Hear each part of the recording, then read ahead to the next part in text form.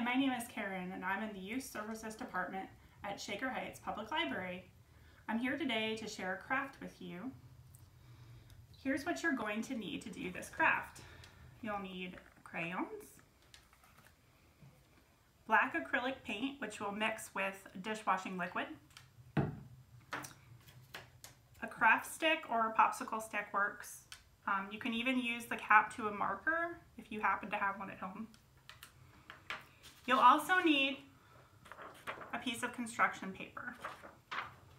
So basically the first thing that we're going to do is we're going to color the paper. So you want to pick a color that's kind of bright and will stand out. So I'm going to pick this orange color. So what you're going to do first, oh, and I forgot, you'll want to have down some newspaper for the painting part of this project.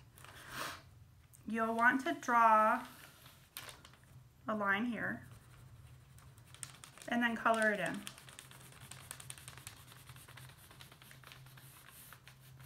It doesn't have to be perfect, you just want to have the color. And maybe for younger children, mom or dad could maybe draw lines with like a ruler so they have an outline to fill in. Then you're going to want to pick another color. So I'm going to use blue. And you're going to do the same thing. Just draw a line. Again, it doesn't have to be perfect because you're going to paint over it anyway. You just color that in all the way to the top. So if you sat here and watched me do this whole thing, it would take a really long time. So I'm just going to show you one that I did beforehand. So basically this is what it's going to look like when you're done. So you're going to want to have different colors alternating and then going in different directions. And that's to create the effect once we paint. You'll see what I'm talking about. So I'm just going to put that to the side. Oh, actually no. I'm going to do the painting part now. So you'll have a little container here to put your paint in. So what I did was I took some of this black acrylic paint and I added some dishwashing liquid to it. That makes it easier to clean up.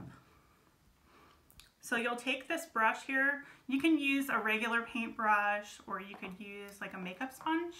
Either way, doesn't matter. It's just all you're trying to do is get the paint on the paper. So you'll just start up here in the upper hand corner and go across. And you just want to make sure that you cover up the crayon as much as possible.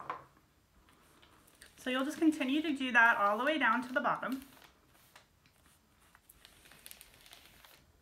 And then you might have to go over it again just to make sure you cover up the crayon. So once you're done with that, you're gonna fill up the whole paper and then you're gonna set it aside to dry. So I have one here that I did earlier and I've already painted it. So the next thing that you're gonna do is you're gonna take your craft stick, or like I said, you can use a cap from a marker, and you're gonna draw a picture on this. And it's really neat when it comes out.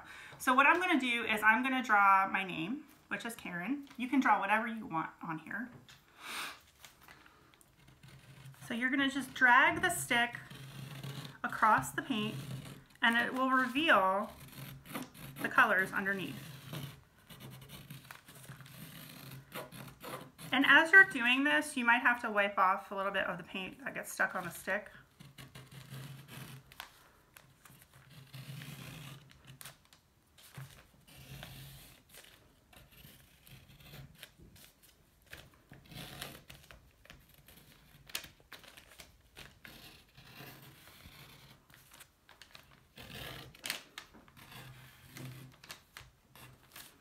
So that's what it looks like when it's done. So you can see the colors that you drew earlier underneath the paint are coming through when you scrape off the paint.